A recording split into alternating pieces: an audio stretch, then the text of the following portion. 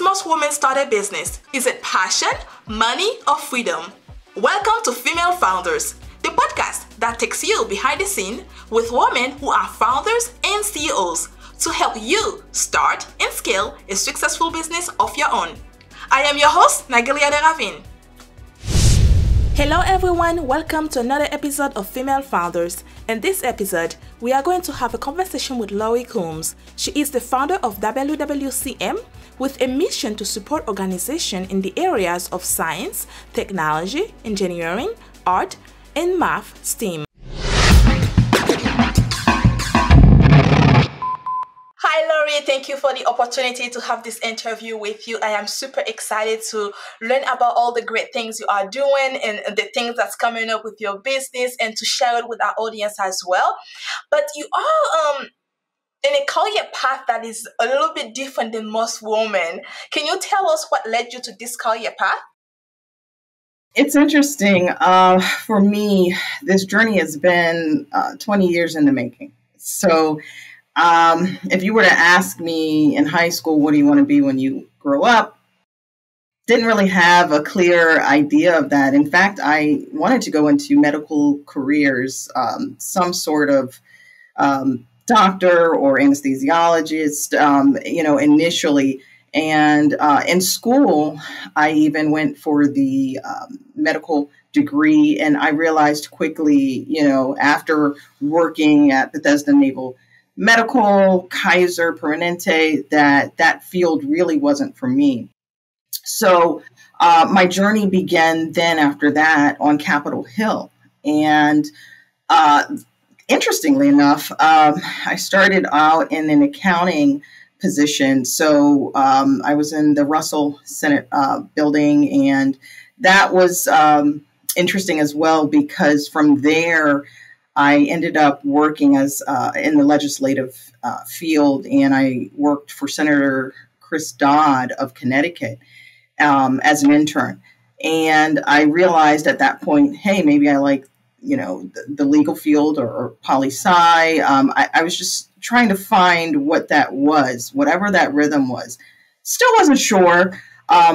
After working for Dodd as an intern, I ended up working as a staffer for Senator Joseph Lieberman. And that was awesome because when he ran for vice president alongside Al Gore in 2000, they appointed me female delegate to the national convention. And I ended up learning so much within those years of working on Capitol Hill that I realized that, okay, am I going for my LSAT, or am I just, looking to pursue the business side of things?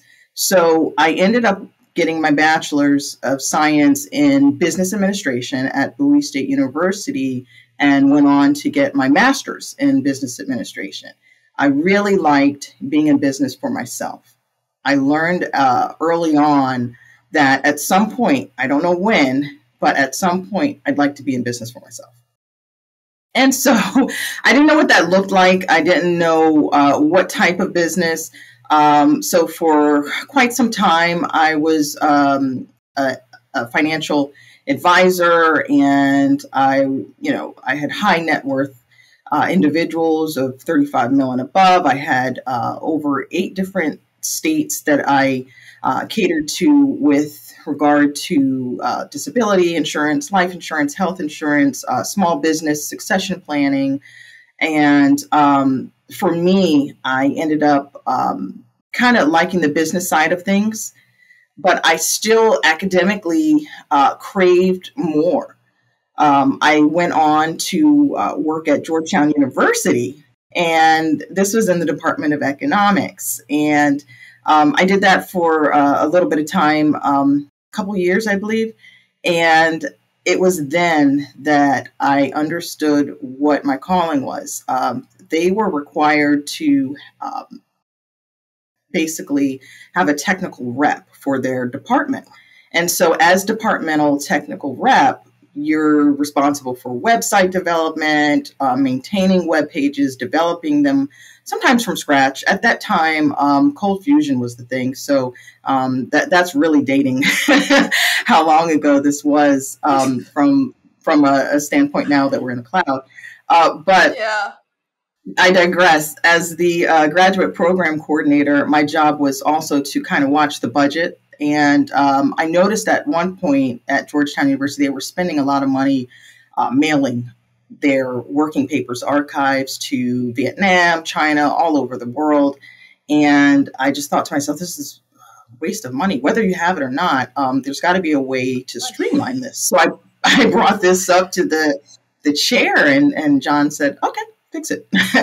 And so he kind of just, and, at this time I'm 23 years old, running this department. And I thought, okay, how am I going to fix this? We ended up, I created a working papers archive that interactively cross-linked with a massive database in Quebec. And so we were able to, at that point, upload all of the hard copy working papers and make them available digitally. And so that took some time. But at that point, now you've got a working paper archive that is accessible 24 hours, 7 days a week, globally. And you just cut down costs by thousands. And so to me, I realized I really liked tech. I liked opening up the web pages. I loved code. And so from there, it was interesting because I got an opportunity to work at Lockheed Martin. And they actually offered me a position where I was able to submit the president's budget to Congress. So I would accept all of the budgets from every agency in the government. And I was tasked to brief FBI, brief all agencies on the new procedural guidance for budget submissions. And I was able to, at that point, use my technical skills for thousands of lines in spreadsheets in a way that, again, I realized that tech is really my bread and butter. From then, I went on to other contracts that were within the Department of Defense. And I've worked for many, many employers that have needed things such as intelligence, surveillance, reconnaissance, as well as your basic DevSecOps and cloud cybersecurity initiatives. So I am currently working on Earth data infrastructure, and right now that's at the NASA Goddard Space Flight Center. That initiative is going really well, and I've found my groove because I'm able to work. I'm able to pursue my doctorate in cybersecurity simultaneously, and it works for my lifestyle. I'm married and I have 3 daughters, and they are all homeschooled. So, so for me, it was imperative to find some sort of job or career that enabled me to still put my family at the forefront. At the same time, I like to help others, whether it's with veterans or volunteering. So that's kind of how I got started in a sense with the tech. And like I said, it was 20 years in the making. So, so I kind of condensed it, but I would say early on, I had no idea in terms of career, what I wanted to do. Yeah, but the way I see it is that you started very early, and 23 years old, usually they're not thinking like that. We are more into the party zone in college. We party, we have fun, we enjoy life because, hey, life gonna be bored later on when we turn 50, God knows. So it's a different path for you. When I think when we were partying, you were focusing on what's next for my life at 23 years old. So that's amazing. It's really I amazing. think you're Not very, every, especially when it you're comes to very women, you don't think like that at 23. right.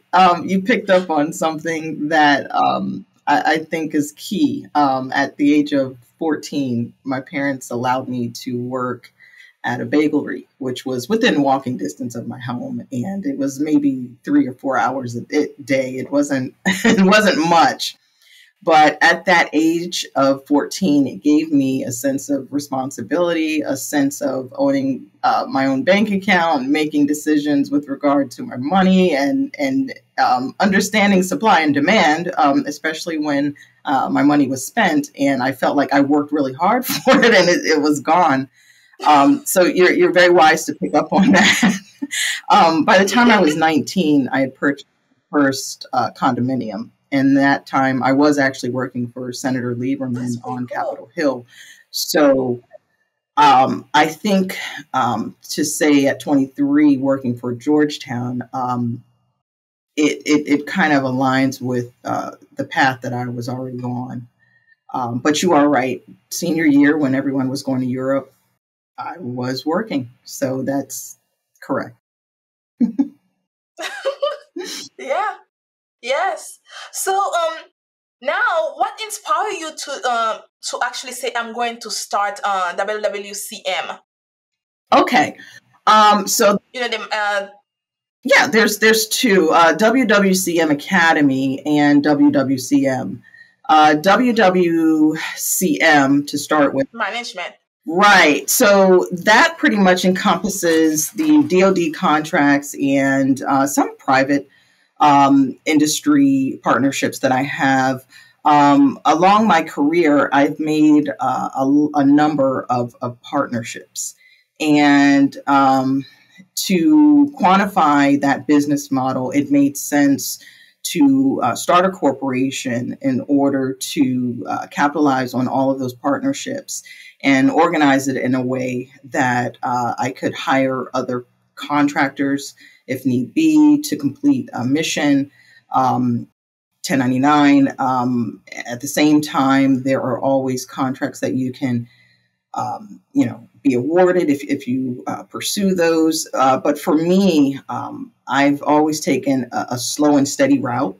I think this year it's going to change because I have been approached by several big companies to assist them with audit assessments and preparing them with regard to CMMC 2.0 initiatives. So a lot of these companies now are looking at my company for services, and we've got expertise in-house. I've got a bench full of systems engineers and developers and you name it, ready to go for these projects. And when I was working on prior contracts that had cybersecurity, cloud systems integration, it kind of one thing just led to another, and it just made sense to incorporate. So I've been doing that since I would say maybe even Lockheed Martin or 2007, and just slowly. Money wasn't a big thing for me. I've always been one to volunteer and assist, with veterans. I definitely like first organization robotics competitions. Just over 10 years, I've done that, just judging those competitions. And at some point, it just made sense to open up WWCM Academy because I had built such a network of people that kept saying, hey, we want more of this. We want more of you. What can you do? Can you increase diversity with regard to the science and engineering community? We need more of this. And so that really started the journey with the WWCM Academy. It is not for profit, but it is really focused on just children, students, kind of like myself.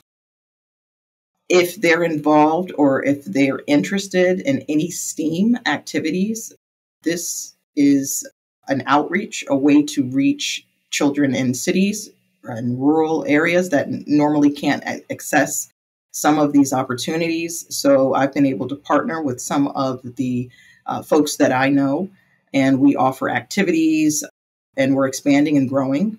We've got crowdfunding coming up so that we can actually have private investors with some of our current and future initiatives that will help with the STEAM outreach for students. I really want them to feel like they have a way to really look forward to their careers, even if they don't know what they want to do, because I was that person and I do understand what that feels like. And it's okay to try different STEM areas, or sometimes not even STEM. You've got to find your niche the best way possible. Yes, you got to find that thing that you connect with. Like you did, it takes you a while, but you find it eventually.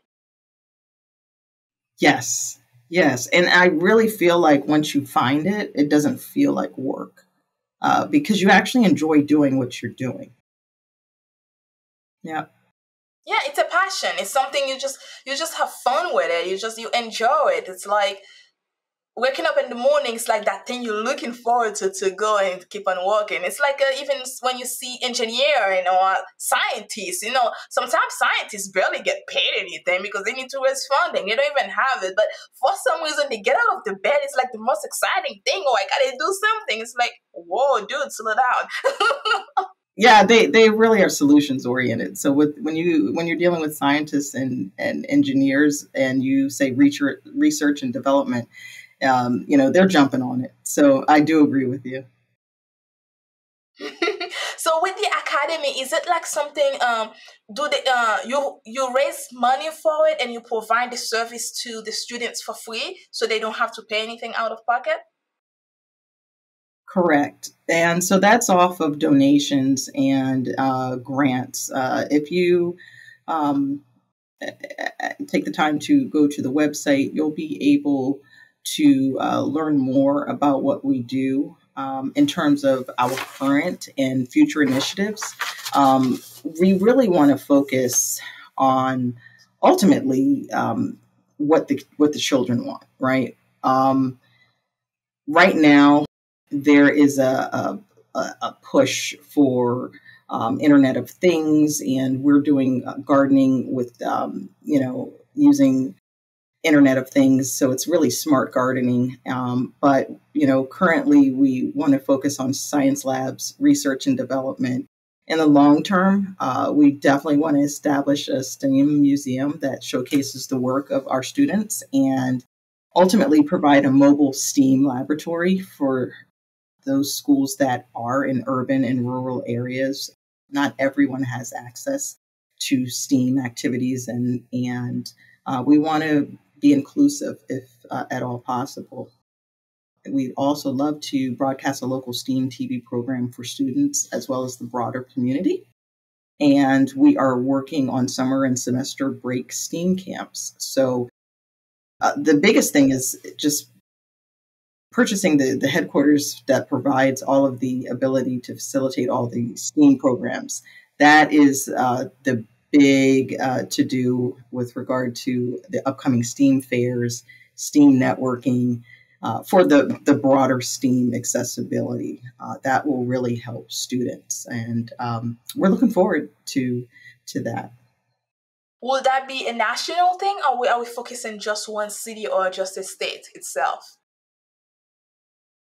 Right now, we are just focusing just on the DC, Maryland, Virginia area, but we actually want to go national. So as we grow, there are places and states that we have actually started looking at that are near, like we work closely with NASA. So the Johnson Glenn Research Center is in Ohio, for instance. So there are places that we have been looking at that have NASA hubs.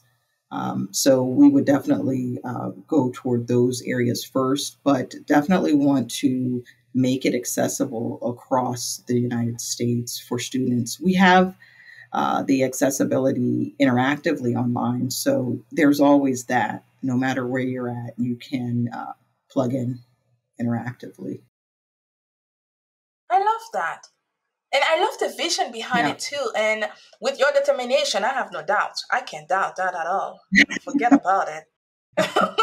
This is like a win-win situation. I don't even have to think you're gonna fail this because you have that determination. When you want something, you go for it and you make sure it's happening. That's how I talking to you. That's what I feel like from you. You don't stop until you get it. Yeah.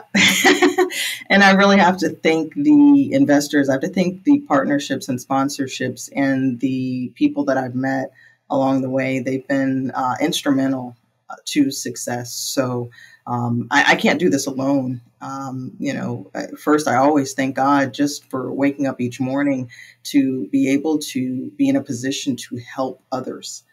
And that is really what drives me. That is my passion. Yeah, without their support, these children wouldn't have the ability to have outreach initiatives, and any of the mission statements, visions, or anything wouldn't be possible without those donations and people that like to volunteer their time. So we're definitely always looking for folks with giving hearts and have that shared culture and sense of community. Absolutely. And you know, one thing that you said that I love, you said you cannot do it alone. And you are right, because running a business is a lot, especially when you're a mom, your wife, your aunt, you have a mom. It's a lot of work to handle, and plus you have a business and you have a nonprofit. It's a lot. So I'm just happy to hear it from another woman. I can't do it alone. So I'm grateful for the people around me. It's great to hear that. Yes. So a question that I have for you, you have been dealing with Army, Navy, Air Force, and other public organization. So how does it feel to be able to work with big big organization like that? Because not every woman have that chance to say I'm gonna put my feet in that, because it's a male dominated world. That's where you are right now. You are pretty much fighting with the big boys on the top. So how does it feel to fight with them actually? Yeah, you're very, very true. Even managing two engineering teams at NASA, I would say that is a very real, in terms of statistics, that data holds because I am the only female amongst those two teams. So if you're looking at it from a DoD perspective over the span of 20 years, oh, wow. Yeah, this is a very male dominated industry. And for me, I never looked at it from the standpoint of just being a female and going for opportunities. I kind of always just went for opportunities that were within reach. And if I had the confidence to go after it, no matter what, I'm going to do it. And I'm going to ask for the salary I deserve to be paid. And that's something that I actually was reading your magazine issue in March when you were celebrating Women's History Month. And I was really taken back because when you look at how women contribute to all sectors in terms of billions of dollars, and we notice that we're not in the boardrooms. We notice that not so many of us are as high as those male dominated fields. It's a reality that in these male dominated fields, you will be the only or very few of the women that are in these fields. So it is an honor to be that. But at the same time, I wake up and I just pretty much do what I'm tasked and what I'm capable of doing. And it's gotten me this far. So I'll continue with that same approach and see how far it gets me. I think so far you're doing amazing because you didn't let the big boys kick you out yet. Absolutely not. And in some ways,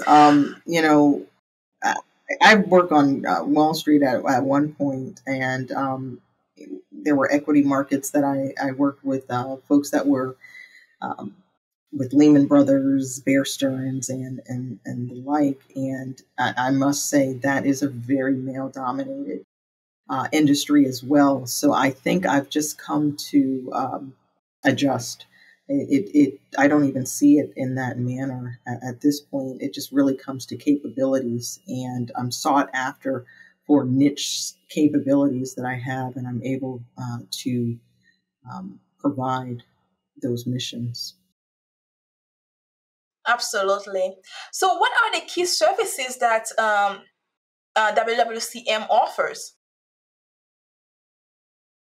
Well, for starters, we cybersecurity is a big one right now. Cloud systems integration, C5 ISR, and that involves your defense weaponry. Sometimes you're dealing with next gen systems that um, involve integrating systems of systems. So there's that. Advanced air mobility is a big one for WWCM. In February of this year, we co-sponsored the 26th annual FAA Commercial Space Transportation Conference alongside, you Wow. name it, SpaceX, Virgin Galactic, Boeing, all those names that you have come to know. And we were able to really connect and make partnerships. And so moving forward, we'll be leveraging those partnerships with advanced air mobility initiatives. So when you hear that term, some people think immediately of smart cities and drones, but advanced air mobility also it bleeds into the FAA arena as well, because we'll be at some point regulating the sky. And so when it comes to traffic management there and all of those next gen systems and regulations airwise, that's kind of where that conference was focused on. And so I'm very blessed to have met so many people that are looking forward to future initiatives with WWCM so that we can leverage those sponsorships and partnerships for the commercialization of space.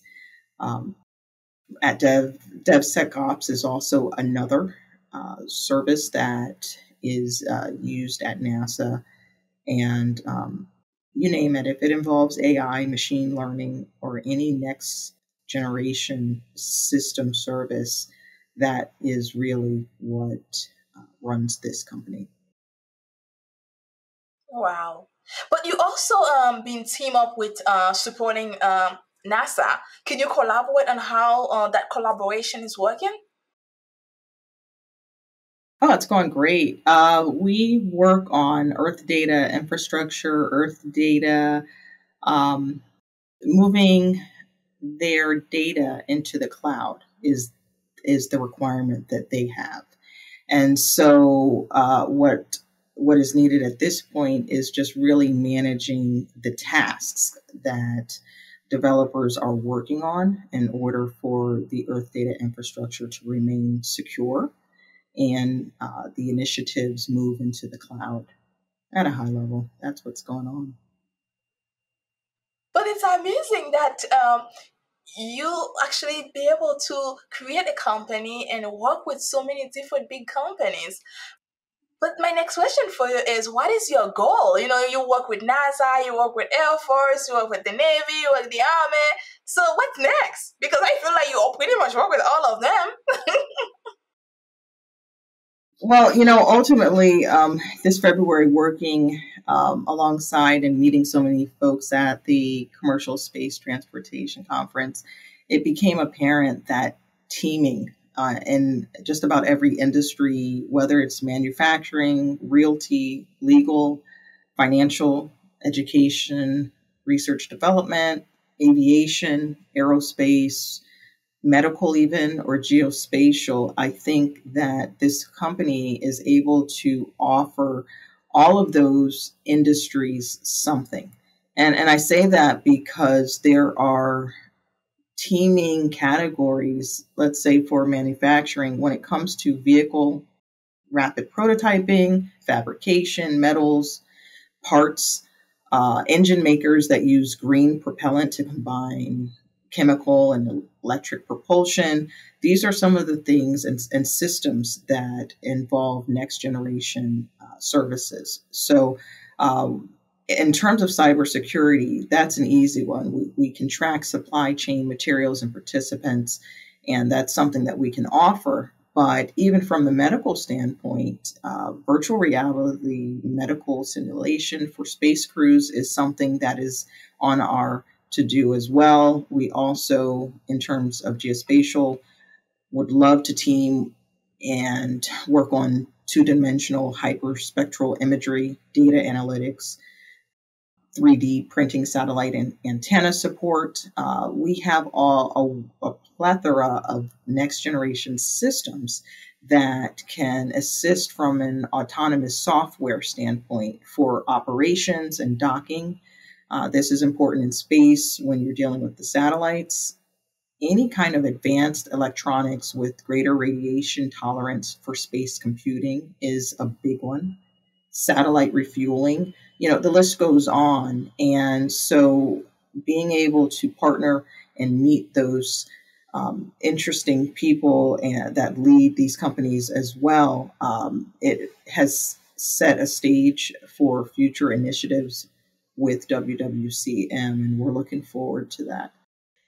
Yeah, definitely. So talking about the academy, which is a big part of what you are doing every day, and I know you have been playing with that as well. So what would you say that the next step is to be able to create something online where anyone, anywhere you are, you'll be able to participate on it, or the next step will be mostly focused on opening in person where people can come in and be a part of it?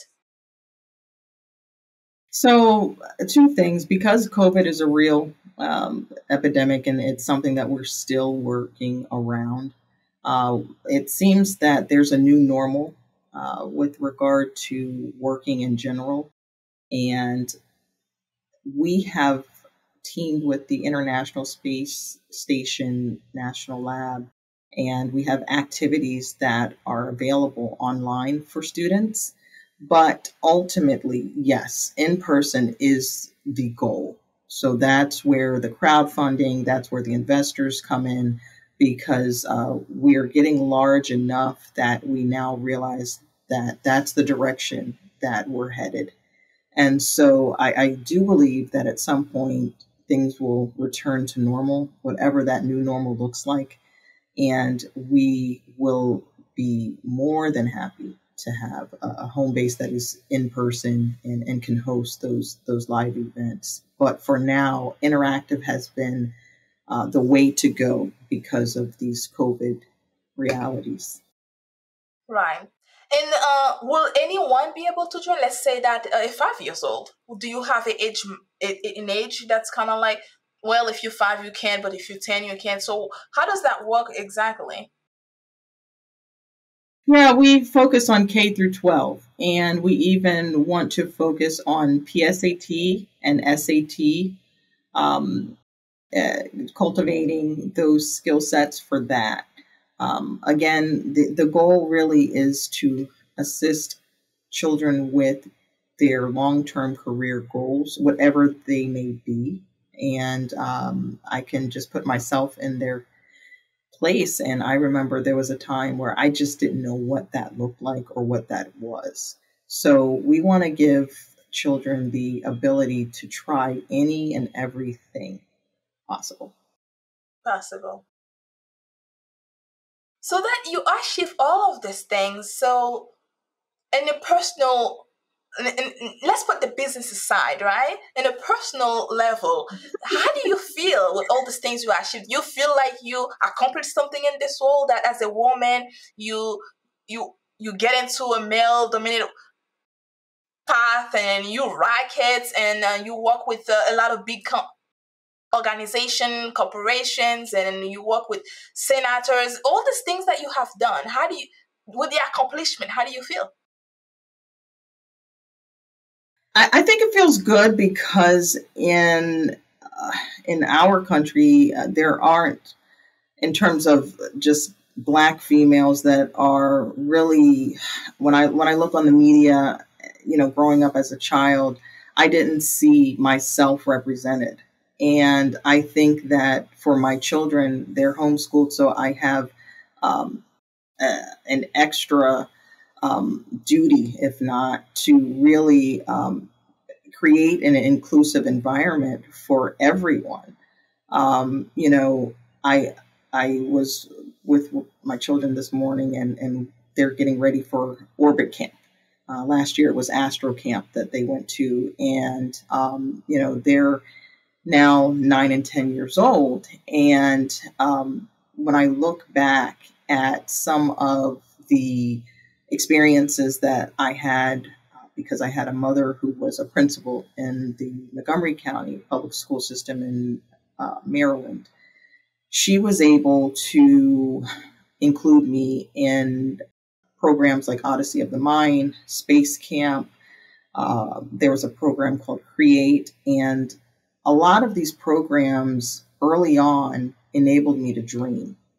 And one of the cultures that your magazine embodies is for young women and young girls and older women to dream big.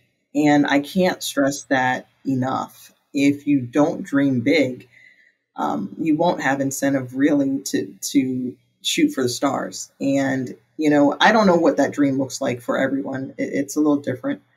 But whatever your dream, I really encourage you to do so very big. And that's something that I stress to my daughters. And even if I had a son, I'd say the same thing, girl or boy, it really doesn't matter. Just dream big, because that is going to keep you on that path of just being successful, staying successful, and being passionate about what you're doing. Absolutely. Yep. You have pretty much two organizations. You have the WWCM, you have the Academy, and you're also a mom and a wife. So how do you manage all of these things? You're a very wise woman. These are all separate jobs. Yes, they are, because I know they are for me. And what I always say, I've got a 2-year-old. She turns 3 in May, and sometimes I say that she's more demanding than a boss, because at least a boss gives you time off. She's a very, at that age, 2 years old is a very demanding age. They need their mother, they need their father, and it's one of those things where you've got to have the work-life balance. And as I said before, it was always important to me. Early on, it didn't matter so much when I wasn't married and I didn't have any children.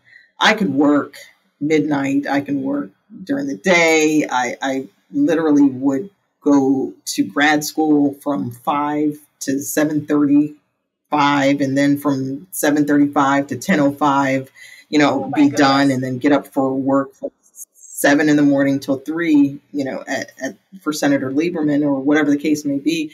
But I always kept those hours of 7 to 3:30, and I was able to go to class at night, and it worked. When you don't have children, it's easy to do. Now, I went for a master's degree at George Washington University from 2012 to 2014, and I obtained my MS in systems engineering. And I have to thank my husband, because he was able to really step in and hold the fort down while I was taking classes at George Washington University. And that's not an easy thing to do, working full time on the weekends, but it takes a lot, especially because the customers that work with us have big missions because we're dealing with national security. And a lot of the mission support that we provide is so large and it's encumbersome. So yes, definitely. You've got to be able to have a healthy work-life balance. Absolutely. Yes, I agree. And another thing when it's come to starting a business as a woman too, we face a lot of obstacles and challenges. Being mom and then the business starting, and then we are trying to build it. It's a lot to manage, especially if also like you in school. It's a lot to manage. What were the obstacles that you faced, and how did you overcome them? Um, I think the big obstacles, and then everyone has their own obstacles, whatever those might be. Um, I would say just in terms of being maybe first generation or second generation, sometimes in your family to even get a degree, you've got obstacles of paying back school loans. And some people don't have those obstacles. And when you have school loans, and let's say you're trying to purchase a home or you're trying to, whatever your goal may be, those are some of the things that you have to consider because even when you work, the more you work, the more you pay in taxes. And, you know, those tax implications start to add up. Those things that we kind of take for granted are just some of the factors you have to consider when you are pursuing a career long term. Thankfully, I was able to pay my school debt off, but I created more debt when I went to get a second master's, and working on a doctorate, I anticipate creating more debt. Yes. So it's one of these things where it's a real challenge, and if you're raising a family, you have to consider what those tax implications will be as you are pursuing college. It's not just, oh, I'm going to, get out here and get a degree. No, you've got to really have a plan for the next 4 to 5 years of how this is going to be paid for, how this is going to happen. You need to have a strong support group because when you're in school, if you have children, you've got to work around that. If you don't have children, you still need support because, hey, you could get sick, you can, fall. Anything can happen. So it is something to consider. Absolutely. And you said you are going back for your PhD. What will that be on? Yeah, it's a doctorate in science and cybersecurity. Marymount University has a great program that focuses on cybersecurity. And I thought at this time in my career, it'd be great to capitalize on the cybersecurity aspects of what I'm doing. I'd love to learn more and to defend cybersecurity. And for now, this is the path that I'm taking. It seems to be a great path, and I'm very glad I chose this one. Absolutely. And what will be if, let's say for example, if someone want to support you, especially with the academy, how can they support the academy? And because I know you're doing this out of love to help all the children, and you can use all the help that you can get. So how can they support you? Absolutely. If you go online to WWCM you are able to donate. And when you purchase things for yourself or for your children, or just simply donate, that money is going to be used to outreach other children and students. So https://wwcmacademy.org. And you are successfully built a great company, and now you have a nonprofit that is supporting children, which is our next generation, which we need to focus on a lot. Yes. And what will be your message to young female entrepreneurs, young female founders that are just starting out? What would you say to them so that they don't give up? You know what? I would tell them dream big. And I honestly would tell them don't look at being a female as a weakness. I think that females bring a perspective that is needed in the marketplace. I have definitely, looking back on my career, I'm glad that I have been able to sit on hiring committees. I've been able to sit on scholarship committees. I've been able to be a judge for FIRST Robotics as a female, because sometimes there's a perspective that gets brought to the table that isn't even thought about. And I think it's that diverse perspective and that diverse way of thinking that really stimulates innovation. And so I would tell females, just, keep doing what you're doing, dream big, and don't even look at the fact that you are female. Just get out there, whatever capabilities you have or abilities that you're honing and cultivating, keep doing so. At some point, it'll all come together. Absolutely. I couldn't agree more. But because at the end of the day, hey, we give birth. Everything that's actually in this world that's, it's a woman. It got to do something with women, So I guess we play a big role in this world more than anyone else. I'm just saying. Anything else you'd like to share with us before I let you go? No, I think this has been awesome. I'm very glad I had the opportunity to speak with you today, and I am looking forward to the next generation of young girls and young women that will lead this nation into greatness.